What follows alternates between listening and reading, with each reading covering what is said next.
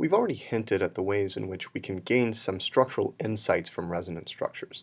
For example, if we find an atom in one resonance structure with a positive charge, and that same atom in a different resonance structure has a neutral charge, what we can say about the true structure of the corresponding molecule is that there's a partial positive charge on the X atom. Likewise, if we see a negative formal charge on an atom in one resonance structure and a neutral formal charge on that atom in another resonance structure, we can conclude that there is a partial negative charge on that atom. And finally, it's also worth pointing out that we can draw conclusions about bond orders from resonance structures. For example, if a pair of atoms has a double bond between them in one resonance structure, but only a single bond between them in another resonance structure, where I'm ignoring formal charges for the time being, what we can say about the true structure is that there is a partial double bond between X and Y such that the bond order for the linkage connecting X and Y is somewhere between 1 and 2, and we represent that using a partial double bond symbol like this in the resonance hybrid. We're going to deepen these ideas in the remainder of this video, focusing on geometry and reactivity. Resonance forces us to go beyond the simple VSEPR model of molecular geometry. For example, in the molecule shown here, we would predict, based on the number of electron pair domains around this nitrogen atom, that it has sp3 hybridization and that its electron group arrangement is tetrahedral, so that its geometry is trigonal pyramidal. However, the quantum mechanically optimized structure for this molecule reveals something interesting. The nitrogen is actually trigonal planar.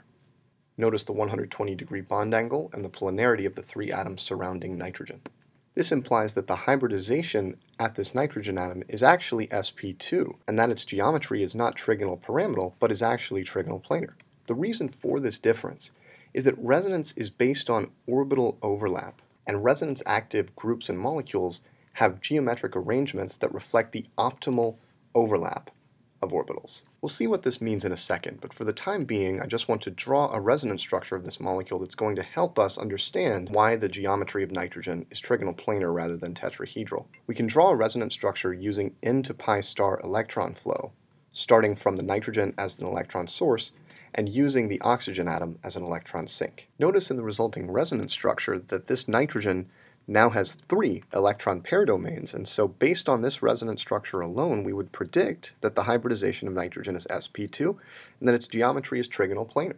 Why is this the resonance structure that dictates the geometry rather than the one above? Well, it has a lot to do with the fact that we created a bond in this resonance structure that is not present in the resonance structure above.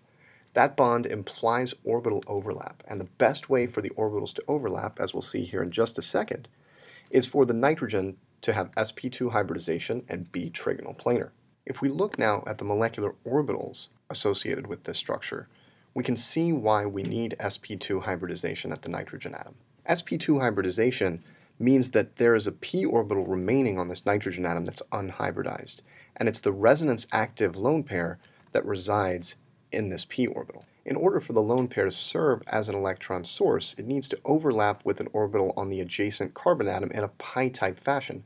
That's why we see a new pi bond in the resonance structure between the carbon and nitrogen atoms. The pi star orbital for the carbon-oxygen bond, which I'm not going to draw to scale, but this will get the point across, looks something like this. And because p orbitals are involved in this pi orbital between carbon and oxygen, we really need the lone pair in a p orbital to optimize the overlap between the adjacent lobes here and here, and here and here.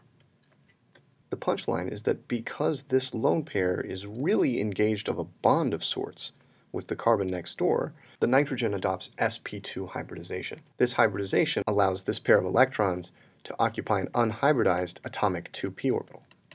The useful practical piece of information to conclude from this is that lone pairs engaged in resonance do not count toward the EPD count for the purpose of predicting geometry. This is because they occupy unhybridized atomic 2p orbitals.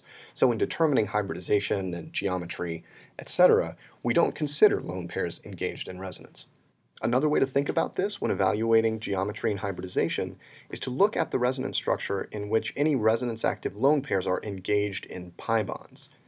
The hybridization you would predict from that resonance structure alone is the hybridization of the atom in reality. Resonance structures that contain formal charges can reveal hidden electron sources and sinks in molecules where we wouldn't notice them in the absence of the resonance structure. For example, enol ethers, which include an oxygen attached to a carbon-carbon double bond, are good electron sources at carbon. And we can see this by drawing a resonance structure using N to pi star electron flow.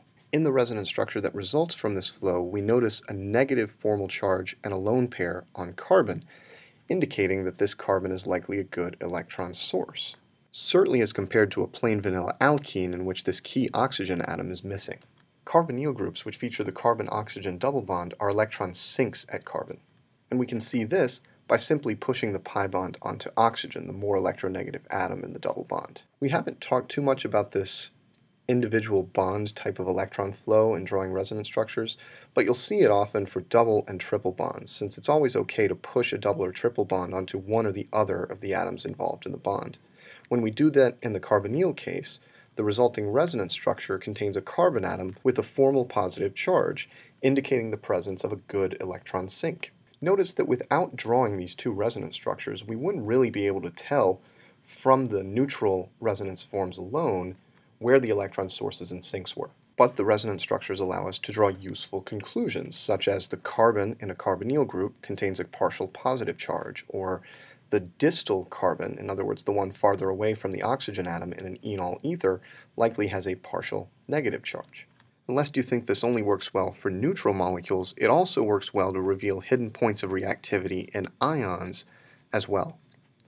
For example, the structure I'm drawing here is called the pyridinium ion, and it looks, based on this resonance structure, like the nitrogen is a good electron sink because of its positive charge. That's certainly true, but there are other points of reactivity within this structure that we can see by drawing resonance structures. If, for example, we do pi to pi star electron flow within the ring, we arrive at a resonance structure that has formal positive charge on one of the carbon atoms within the ring, revealing that nitrogen is not the only electron sink in this molecule, and that carbon, too, can serve as an electron sink.